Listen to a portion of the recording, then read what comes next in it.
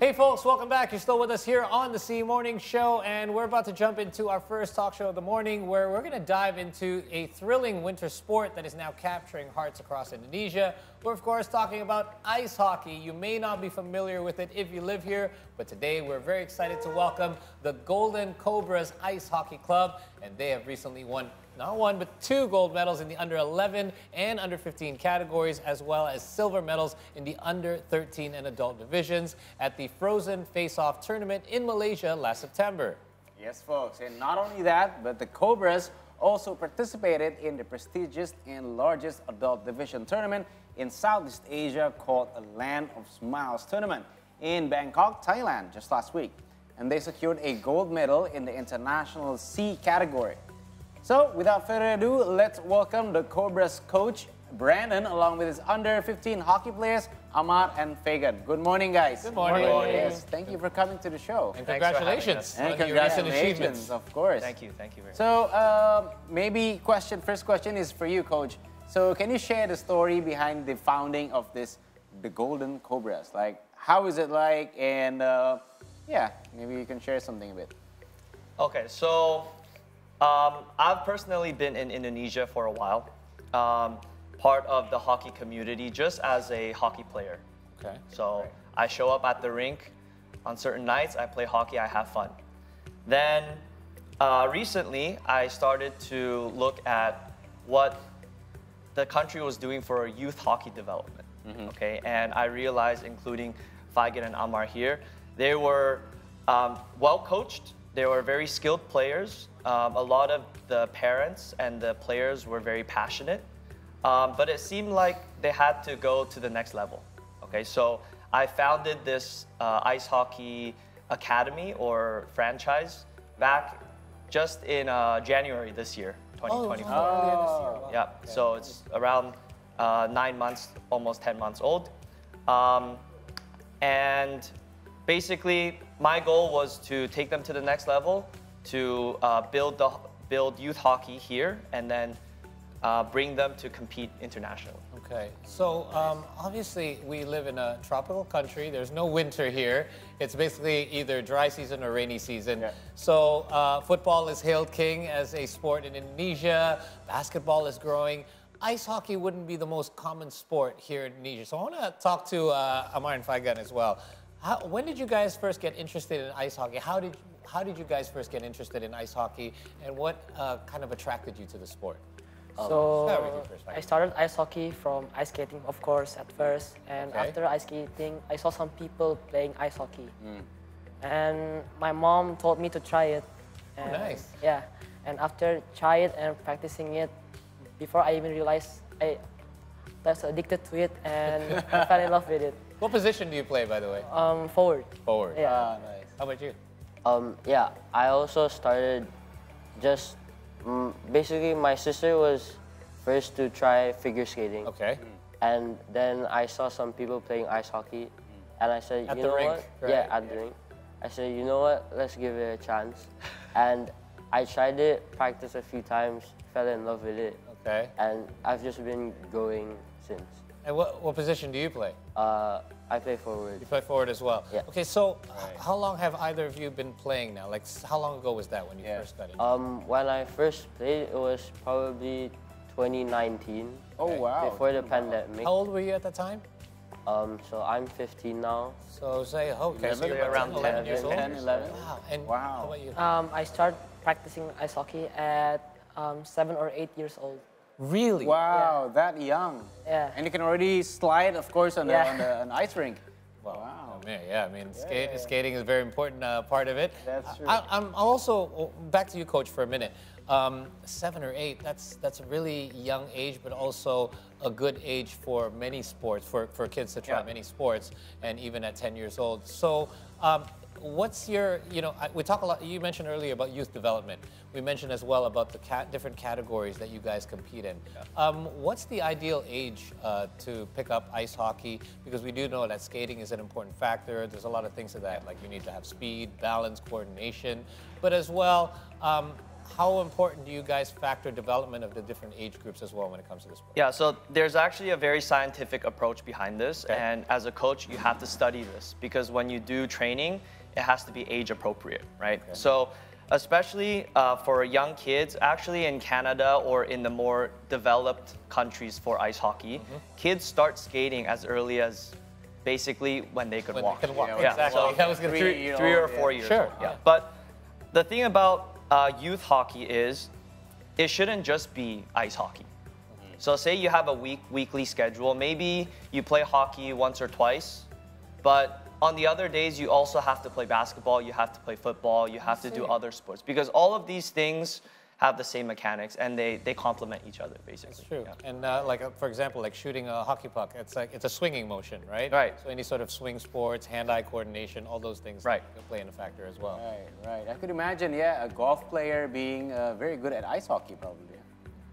Maybe, Yeah, maybe not. A lot of professional hockey players off season in the summer they play golf. It's true. Yeah. Hey, you know what we used to do? I lived in Canada for quite a few years. Yeah, tell and us. it's such a hockey country that even in the summer months, kids are playing street hockey. We used to play street hockey Yeah. Wow. with little plastic balls instead of pucks. So there you go. So all year round I training. see. I see. So another one for you, Coach. I want to ask you about. So when you see these kids, you know, playing either ice hockey or just skating, so what qualities and skills do you believe are essential for hockey players?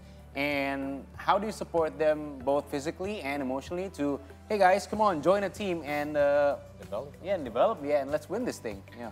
Yeah, so that's a good point you made, physically and emotionally, right? So there are a lot of skills that are required, obviously, skating, athleticism, agility, balance, coordination, all of these things, hockey sense, hockey intelligence, all of these are important skills, but I think the most important one is mental strength. Okay, so especially when we go to these tournaments, it's very high pressure. Sure. We practice so that we succeed in the tournament, but even the most professional players, no matter how much they practice during these big moments, sometimes they blank out. Okay, so it's up to mental strength that really helps the player succeed. And then we do a lot of these things that prepare them mentally. Okay, so being under a big, high pressure environment, that's part of it. When we go to these tournaments, they learn a lot from this. And then because hockey is a team sport, so obviously team encouragement and teammates bringing each other up, all of this is part of helping all the players with their mental strength. So for Fagan and Mark, was this the recent tournaments, the first major or international tournaments that you guys took part in? No. No. Okay, so you guys have done this quite a few times Yeah. already. What are some of the biggest challenges that you face when you head to a different tournament? Is it like facing stiff competition from countries that are perhaps have more experience, or is it players that are larger in size? Because sometimes it can be a bit intimidating. What do you find are your biggest challenges when you hit the ice against some of these teams? So challenges can be on the ice and off the ice, right? Okay. How So so? off the ice, we have to balance school and hockey. Okay, good point. I'm glad you brought that up. That's a good point. Yeah. So, and then on the ice, we can go against teams who have maybe 1 or 2 superstars. But then we really focus on team structure and defensive structure. So if we can really improve that, we can shut them down and prevent scoring chances from them. I like it. Team strategy. Are there any countries in particular that when you have to face them, you're like, okay, these are the guys to look out for? Who are some of the powerhouses that you guys look out for when you head over to these international tournaments? Thailand. Some Thailand? teams- Yeah. Yeah. Really? Land. Wow. Some teams, they have players coming from Canada or Russia. Really? Yeah. Right. Yeah. Even at a younger age? Yeah. Wow. So like we don't really focus that they're a superstar. We just focus on ourselves, and then that's when the team can come together and then shut them down. Yeah, I like it's that. still a team sport. You Yeah. can't just win it with one superstar. I like that mentality. Yeah, I like that mentality because most of the times it's actually about you. Like it's not about who you face off, but how right. you Yeah. promote yourself and take yourselves to be in their position. Yeah. Yeah, I really like that. So, do you have any advices for, I guess, not to just hockey players or aspiring hockey players out there, any sports player for you to have this mentality or to win big like what you did? Yeah. So for younger kids, when they're going into big tournaments, they are too focused on their statistic, like how many points do I have, how many goals do I have, how many assists do I have. But sometimes if you're too focused on the statistic, the higher the chances that you won't give the statistic. Yeah. So you just have to have fun and do what you can. So my advice is just have fun, do your best, and the results will come. Okay, I gotta say this, Coach. I feel like I'm interviewing professional athletes because it's a lot of the answers that they're giving actually. It's a little deeper than just playing the sport itself. It does involve a mental aspect of it. Yeah. I want to talk to you a little bit about, or ask you a little bit about, the development of ice hockey in Indonesia. We do know that we have other sports on the forefront where youth development is already very prominent. And in your case, you do say that, you know, in regards to ice hockey, developing the youth is already an important start because it builds, obviously, an important foundation. In regards to hockey, how big is it right now in Indonesia, and how good are we exactly when it comes to, you know, on the international stage, especially in Southeast Asia? Yeah, so a little bit of history. In 2017 was our first international appearance. We appeared at the Asian Winter Games. It was an adult tournament, so we went, we were all proud. It was a big moment for all of us, but we weren't there for the winning. Okay. You're just happy to be there. Yeah, we're happy at that point. It was in 2022, after the pandemic, we first qualified for the double IHF. IHF stands for International Ice Hockey Federation. Okay. We qualified for the double IHF World Championships. Okay. And in the World Championships, there are many divisions.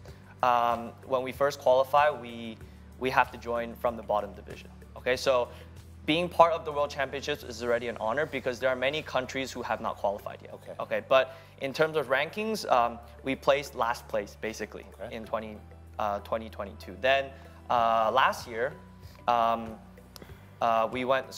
this year in 2024, we went to our second World Championship appearance. This was in Kuwait, and that was when we won our first international medal. Actually, we beat Team Malaysia in overtime. It was a 7-6 win, so it was our first win against basically our Southeast Asian competitor. And so it was a huge boost for the morale of Indonesian ice hockey in general. So basically in the last couple of years alone, the development has been vastly sped up. Yes, for sure. And we've received a lot of support from different entities. We have a league running right now, which is fully sponsored. We also have some ex-professional Russian players and some, in ice hockey, usually a big part of the development is the expat community in Indonesia. So there are a lot of great Canadian players, US players, and Russian players who just happen to reside in Indonesia, and they come and play, and then they help bring up the level of everybody. And obviously, for them to do so, they see the potential. Right. Yeah. It's like any other sports, like rugby here in Indonesia, football. Even flag football is getting huge here now. There's a couple of leagues as well. Well, congratulations once again. And we are now heading into 2025, so hopefully there'll be more achievements for you guys. Thank you. Thank you so much. In the coming years as well. All right. Thank you once again for joining us, and congratulations. That's Thank you. Thank you. Golden Cobras, guys. There you go. And if any of you are interested, or if you have young ones that are interested to try a sport that is quite unique and it does develop yourself physically and mentally, hey, perhaps ice hockey may be for you. Yes, that's true. All right, folks, so right now we're going to have a break, and after the break, we'll have more interesting stories from around the world. So keep it here on the MC Morning Show.